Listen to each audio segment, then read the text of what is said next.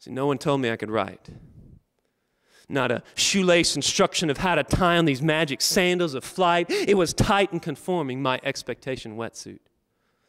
Pulled on to keep me warm against the dangers of a vast ocean of experience. There was innocence and purity, held too rigidly against peer pressure's perfidious pull, the wool bowl full of craving vein, waning pain. I abstained from the pleasure train, choosing a road of isolation, disconnection, adult affection because I didn't fit in.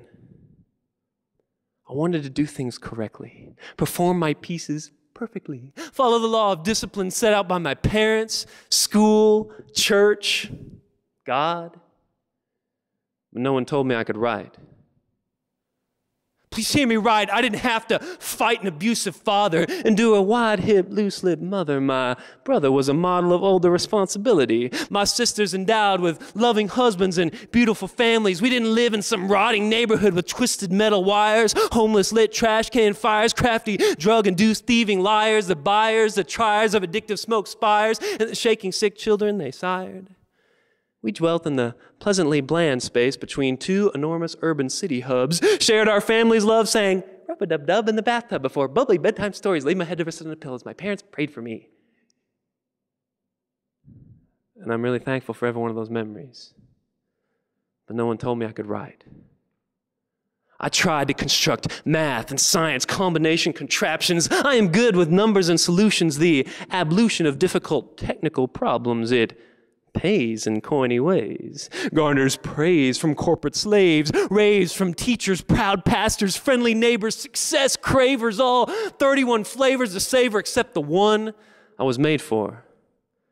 I liked my job, but it was somehow empty, stifling, leaving me unfulfilled and searching for more. A chore, open the locked drawer, pummeling war, pounding the stronger, scrawny muse spirit because no one told me I could write. I will not stop tonight. I will stay till the light in me dawns with the morning's ray liquid, my rigid, insipid skin shell left behind, facing precipice edges with weightless anticipation. I will fly, not deny, prophesy to my nation an oration of vulnerable wit and joking tragedies of gruesome grit. Are y'all down with it? Man, it doesn't matter a bit to me because I know who sees and is pleased with my personality. He gets every accolade that may come my way. It's his boldness that has freed me from every fear and regulation today. Man, no one told me. And you don't have to wait for some person to tell you to try to legitimize who you were made to be.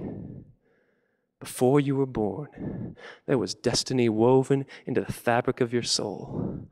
It's just waiting for you to grab hold of it, to go and tell your story, to be the ones who change this world. No one told me that I could write.